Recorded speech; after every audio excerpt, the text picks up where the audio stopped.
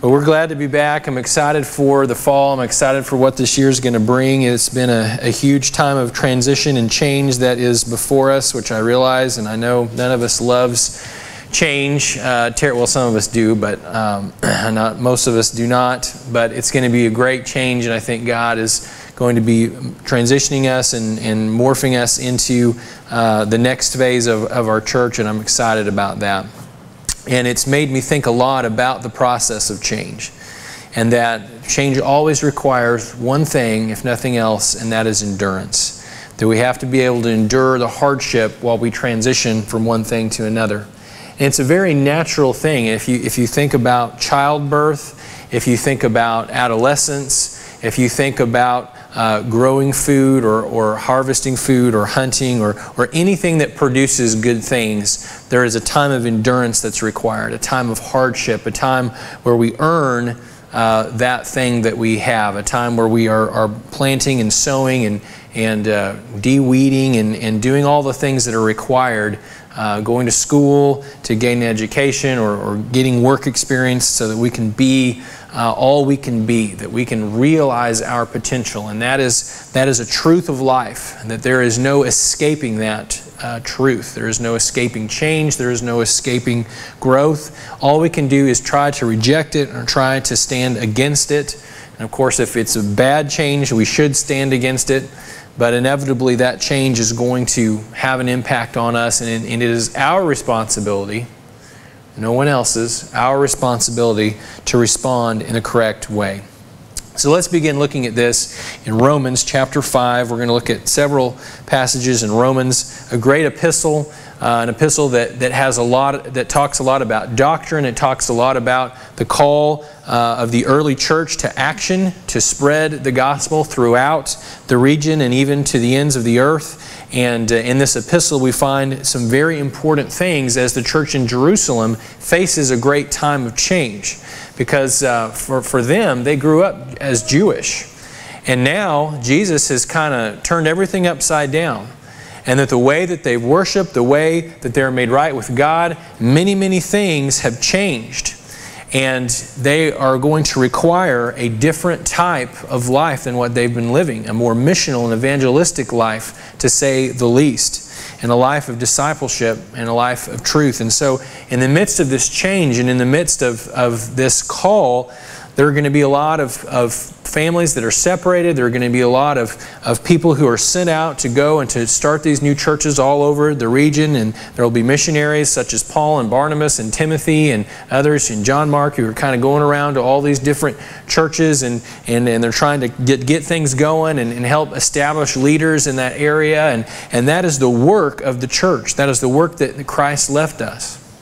And in fact, as the Western Americanized church, we are really in the exact same situation that the New Testament church was in. That no longer do we have the luxury of a cultural standard of Christianity. That ended probably about 20 years ago, give or take. And now we are in a place where Christianity is declining, and there is now this separation between all the people who have faked it for the last 50 to 70 years and who have kind of pretended just to go with the flow, to be with the in crowd, that they're Christians. And now you have this separation of the few who are faithful, who remain, that were really serious about following Jesus. And it has spelled a very difficult time for churches. And now it is a time of change where we have to embrace a new way of doing church. We have to embrace a new way of being missional, of reaching the lost, of making a difference in our community, a new life that is outwardly focused rather than inwardly focused. See, when the church thrives and when Christianity becomes the prevalent cultural belief system throughout history, what usually happens is all the externally focused missional objectives that were out there, even as early as the first century church, they began to turn inward. And we began to focus on comforts for us. Nice chairs, nice carpet, air conditioning, heat, nice buildings, and on and on and on. And there's really nothing wrong with those things. Having those things are great. There's nothing wrong with that at all. The problem is when we begin to elevate those as the work of the church above missions. And that's where the problems begin. And that is why we've gotten ourselves in such a way.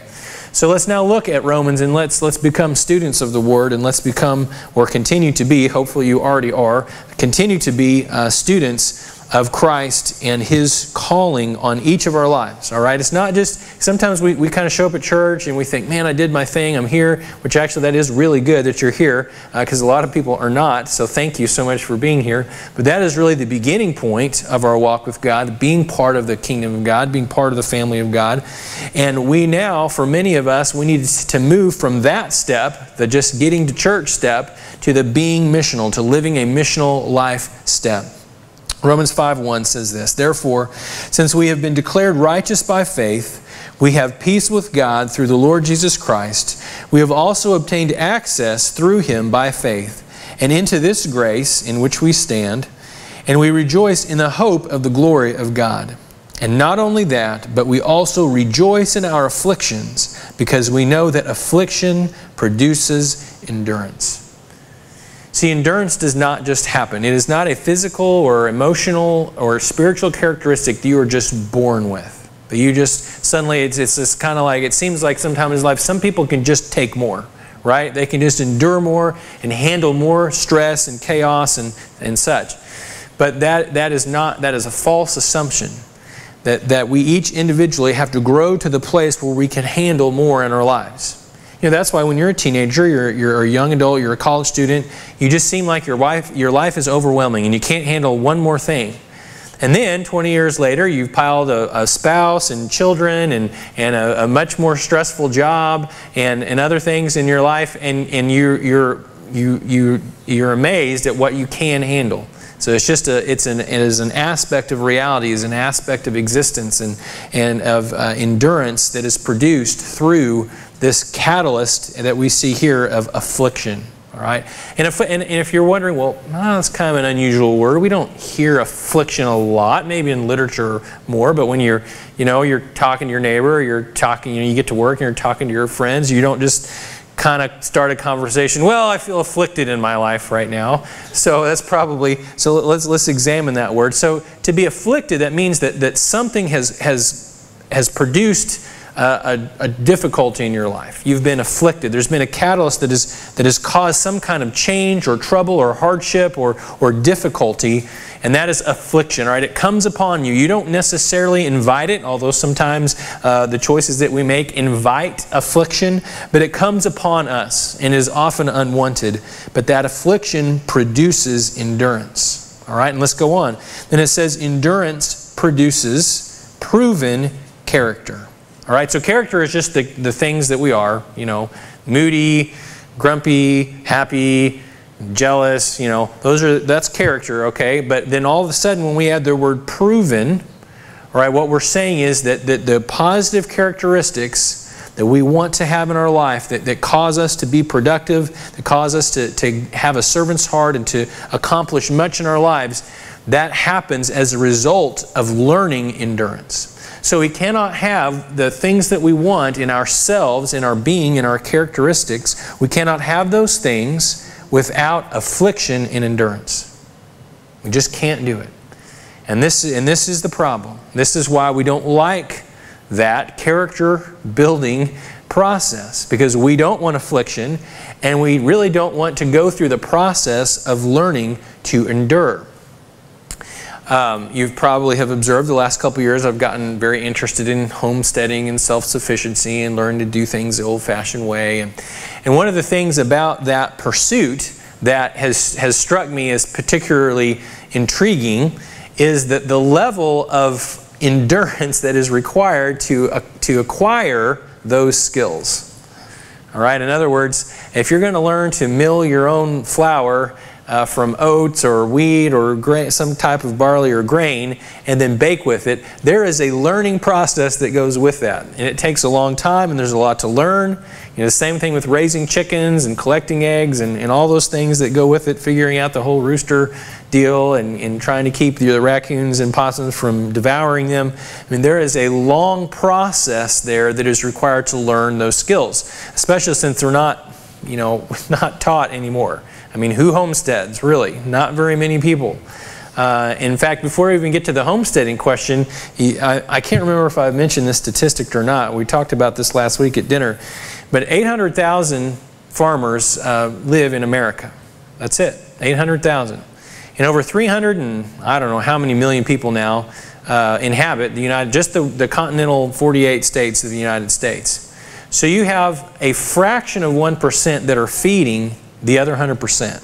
Okay, that's an amazing thing. And only a fraction of those 800,000 are actually homesteaders. So that's how small it is. It's kind of a trend now, and you may walk around and talk to people or meet people or see homesteading type things going on. But by and large, that is a Midwest pursuit in some other places, in the United States. And to a lot of people, if you grew up in Philadelphia or St. Louis or Los Angeles, you start talking homesteading, they just think you're absolutely, out of your mind or Amish or something, So it is important that we recognize that if we're going to learn something important, something of value, there's going to be a process that is required of us.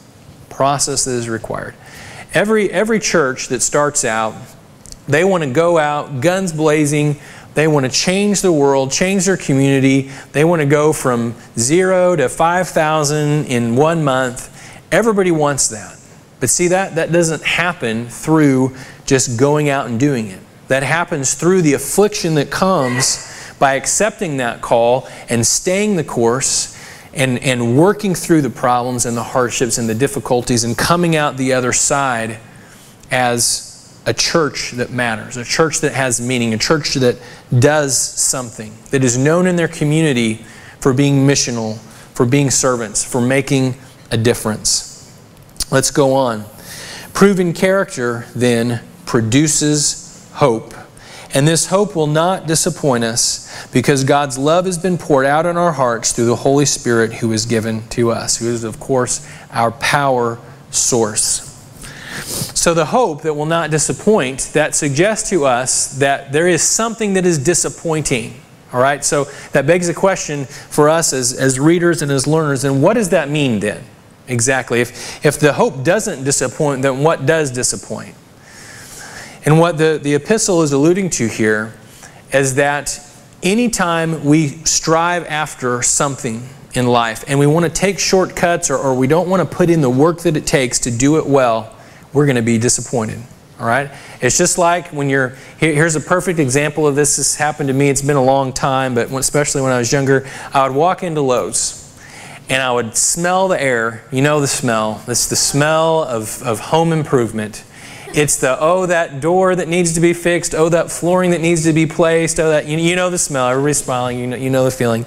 And all of a sudden you get this false sense of ability, right? And you're thinking, I am going to walk out of here today with plumbing pipes and electrical fixtures and drywall, and I am going to do something dramatic to my house to make it better, right? We've all been there. We've dumped a ton of money and we got all the stuff home. We have absolutely no idea what we're doing. Trying to watch YouTube and call every friend we have that might have some clue what we're doing, and we just make a total disaster of the situation. All right, total disaster. We all know that. Well, not all of us, but most of us know that feeling or that have had that experience. And where probably what should have happened is we should have taken that thought captive and thought to myself, number one, can I afford this improvement? Number two, do I have the skill set or can I learn how to do this task?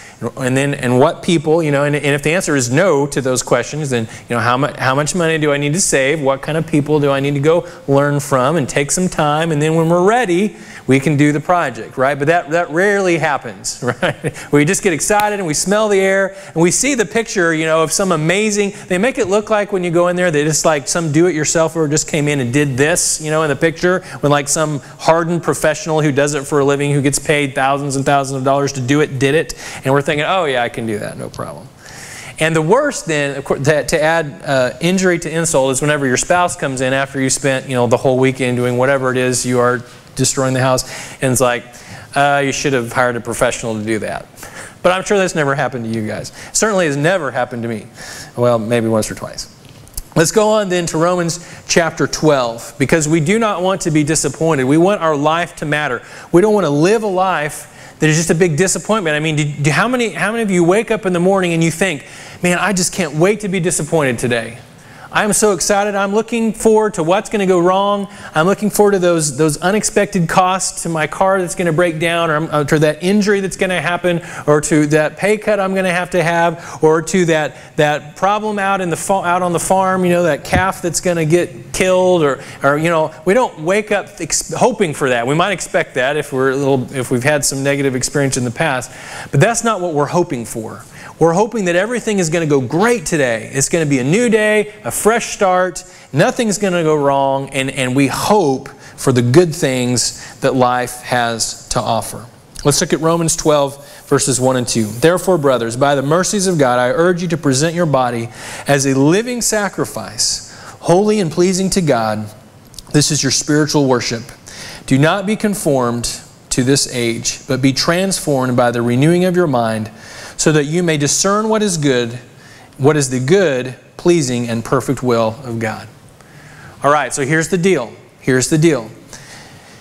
You cannot have success and peace and joy and happiness in this life unless you are transformed by the renewing of your mind. Period. You cannot do that. You cannot skip A, B, C, D, E, F, G and get to Z. It doesn't work. It always ends badly. Maybe not right away, but eventually it will end badly. You have to be transformed. Your mind has to be renewed. It has to be changed, in other words.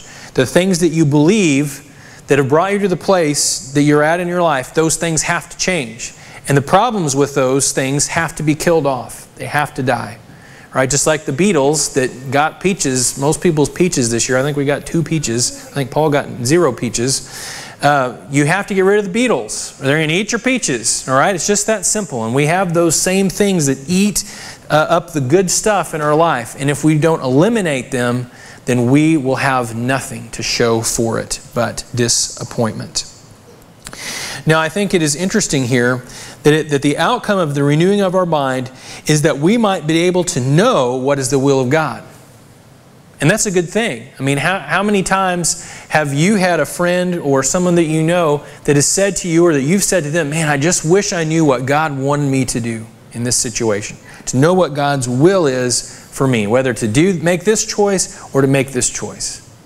It happens a lot, maybe weekly, maybe daily, maybe at least monthly, that we're wondering, well, what does God want me to do? What would be the right choice here? But we can't know that unless our mind has been transformed, unless our mind has been changed. Let's look at a story. This is a great story. It's also a terrible story.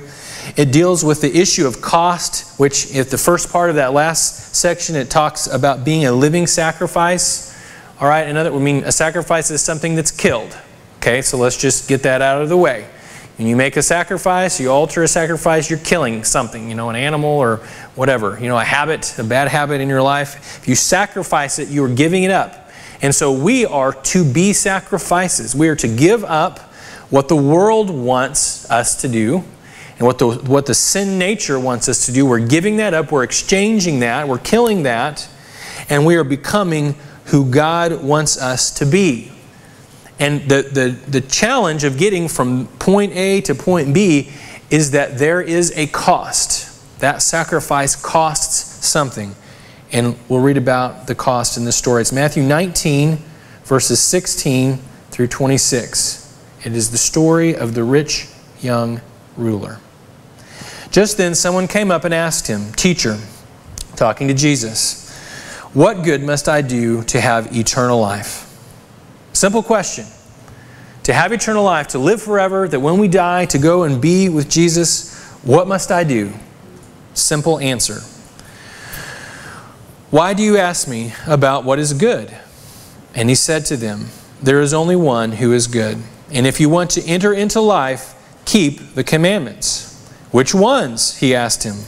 And Jesus answered, "Do not murder, do not commit adultery, do not steal, do not bear false witness," that means lie, "honor your father and your mother, love your neighbor as yourself." And the rich young ruler replied happily, "I have kept all of these things." The young man told him, "What do I still lack?" "If you want to be perfect," Jesus said to him, "then go and sell your belongings and give them to the poor. and you will have treasure in heaven. Then come and follow me." When the young man heard that command, okay, so it wasn't a suggestion, it was, this is what you've got to do. Because Jesus knows the heart of every man, and He knew that the one thing that he could not give up, the one thing that he could not sacrifice, was his wealth. And when he heard that, he went away grieving, because he had many possessions. And then Jesus turned to His disciples and He said, "I assure you, it will be hard for a rich person to enter the kingdom of heaven. Again, I tell you, it is easier for a camel to go through the eye of a needle than for a rich person to enter the kingdom of God." And when the disciples heard this, they were utterly astonished, and they asked, "Then who can be saved?"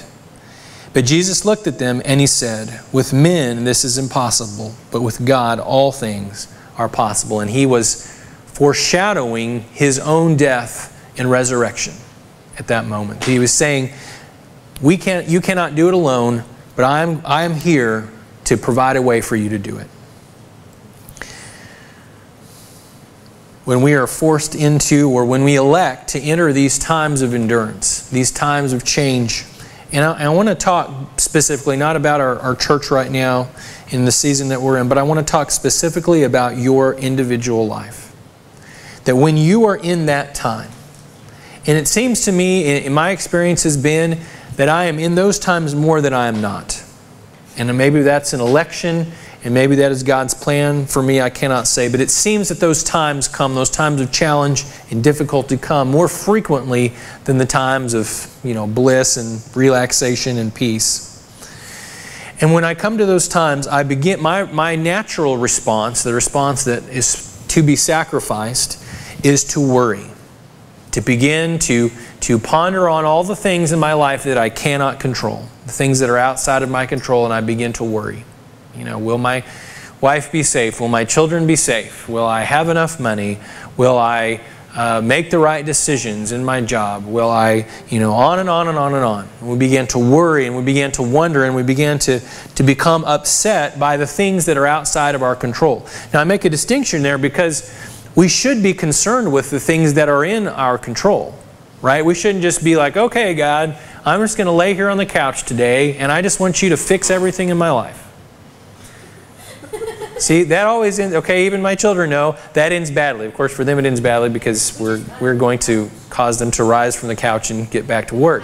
But for many of us, we recognize that if we do that, eventually we're going to be evicted from said couch, and we're going to be on the street. All right? And the Bible even says, if a man won't work, neither shall he eat. So it's not a complicated thing. So there's a distinction there. We should not worry about the things within our control, but we should do something about them. We should face those challenges. We should be proactive. We should react appropriately. We should be facing those challenges and doing our best. And you know what? Sometimes at the end of the day, it's not enough. In fact, many times at the end of the day, when we do our very best, we are not able to accomplish our goals. And that's okay. We have to leave it there, and we have to go into that place where we recognize that beyond that point, beyond our best, it is out of our control. All right? And this next passage is dealing with that. It's in Philippians 4, another epistle, another great New Testament epistle. Philippians 4, 4 through 8. And I would say that probably if there were a top 10 most prominent New Testament passages, this would be one of those. And you know why that is? That's because we're a bunch of worriers. Because we're constantly stressed out and worried about things. And that started, I'm going to say, during the Industrial Revolution in America, and has continued to get progressively worse until this very day, where it is worsening and worsening and worsening. The pace of life when I was a kid, which of course I'm not talking about just being a kid, because that pace of life is always slower than when you're an adult. But the pace of life generally in America in the early 1980s was very, very different than it is today.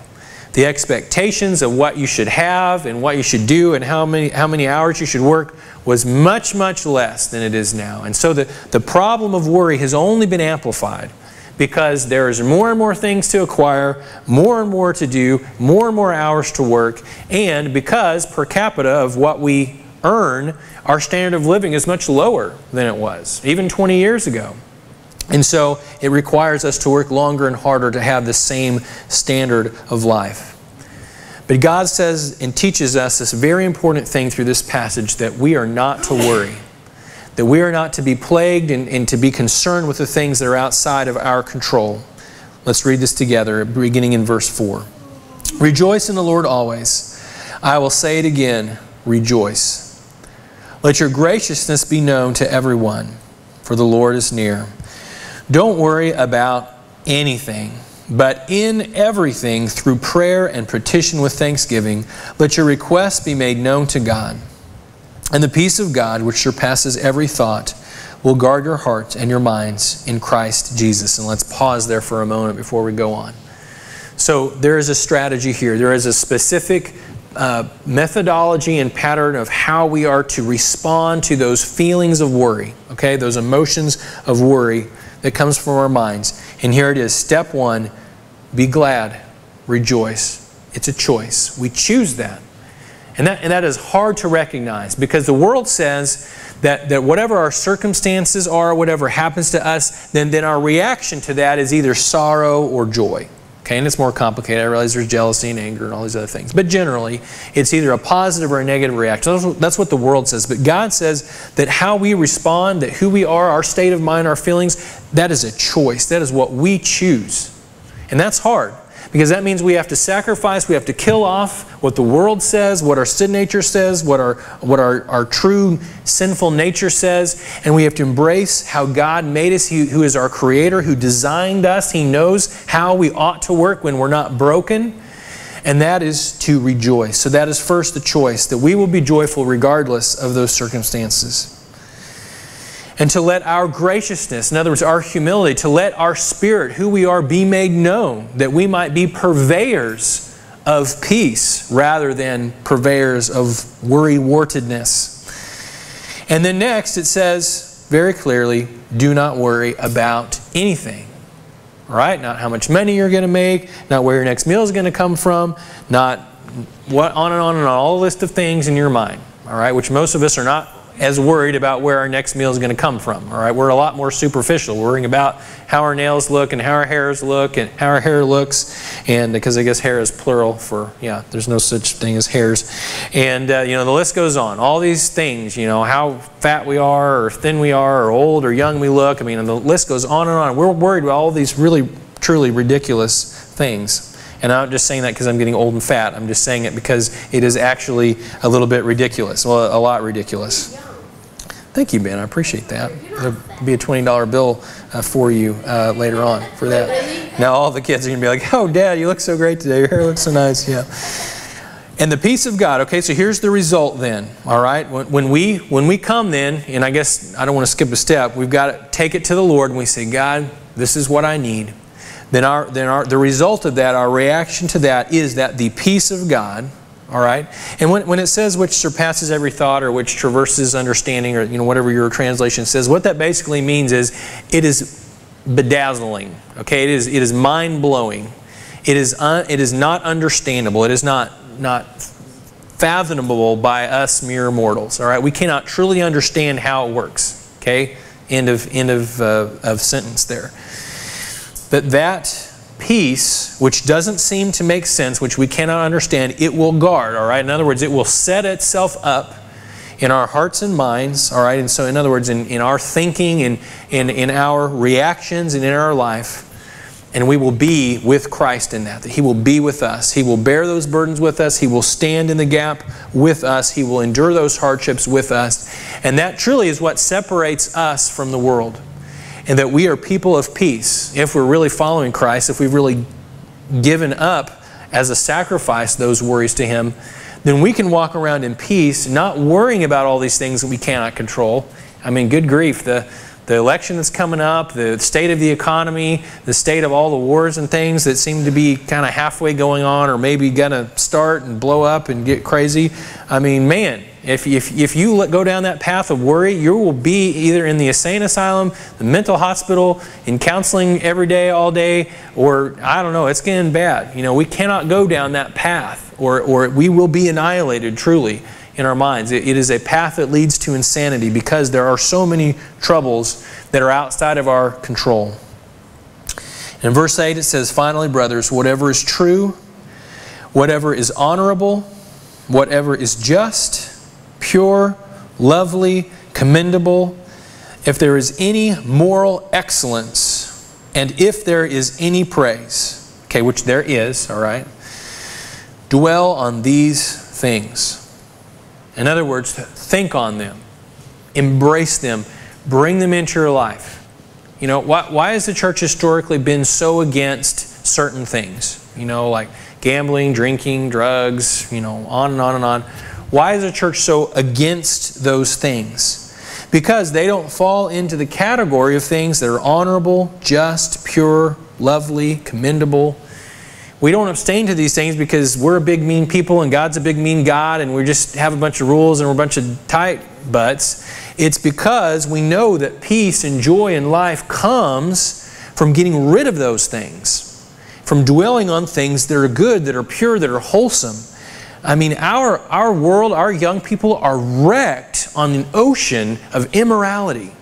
It is absolutely the most immoral and pagan culture that this continent has seen for maybe forever. Maybe forever. And in fact, ultimately, I think if a historian someday can separate himself out of our time and look back on this culture, I don't know that they would see a vast difference between the ancient Romans and the pre-Christian Romans and America in the 21st century. All of the things that we were raised to understand were wrong are now somehow right. And if you even mention that that might be wrong, somehow you're wrong and evil and a hater and all this other stuff. And it is absolutely ridiculous. Do what you have learned and received and heard and seen in me, and the God of peace will be with you. And that ends that section in Philippians. So we understand today that we have a choice. We understand personally and as a church, but in every way, that we have a choice that will determine whether we live a life of disappointment or whether we live a life of peace. No one can make that decision for us. There is no shortcuts. There is only that process of affliction and endurance that produces good character, that produces hope. You cannot skip any of those steps. You probably would agree or realize that in grief, or when you've experienced some kind of severe trauma, there are these steps of recovery. You know, the first one is denial, where you kind of deny the tragedy or the problem that happened. The second one is anger. You know, you get mad and start throwing stuff or, you know, killing people or however you react to that. And then after that, you have this sadness. You know, you realize, oh, this did happen. You stop being angry. You're sad. You begin to live in the reality of that loss. And then finally, acceptance. You accept that. It's a natural process, and we would probably all agree that yes, that's a natural process that we all go through, that when we experience a loss, that's a natural process. And what I am suggesting to you today and submitting to you today is that God has the same process in a life of prosperity, in a life of peace and goodness that we must go through. And I want to encourage you today, if you are in a time of affliction, then God is working that out. He is working out peace and joy in your life right now that you are in the midst of that process. Because see, if we're in denial, that first phase of the grief process, if we're in denial of it, we can't move on to anything. We can't deal with it. It's just like, you know, if you have a small water leak in your house and you kind of ignore that and deny that it's there, it's going to cause a really big problem pretty soon. It's going to rot your floor out, and it's going to start making a really bad smell, and it's going to start just destroying things slowly in your life. And it's the same way that worry is. It's the same way that trying to somehow skirt or skip or cheat this process, that you're going to end up with a lot of rot and a lot of disgusting problems in your life. God has offered a better way for us, and I invite you to embrace that path if you've been avoiding it today. Let's pray. God, we're so thankful that you have a plan, that you have a design, that we're not just kind of out here at random just trying to figure out how to survive, that you understand what's at stake, you understand the problems, you care, that you have invited us to come and to lay at your feet all of the difficulties and hardships that we have to endure in life. And that in exchange for that sacrifice, you have given us peace, freedom from worry, hope, and joy. And today, Lord, I pray for each of us, brothers and sisters that have come here to worship today, that have made it a priority to be in your house, to be in your place, to hear from you, to be encouraged and to bring encouragement to the church. I pray, Lord, that for those of us that are struggling with worry, we're struggling with doubt, we're struggling in the midst of enduring hardship, I pray that you would bring us a fresh wind of encouragement.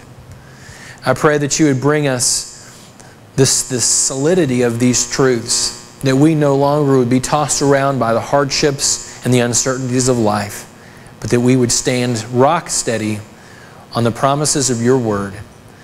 And may your Spirit be with us and go with us and give us boldness to proclaim the truth of the gospel in our lives as we go from this place today. I ask it in Jesus' name. Amen.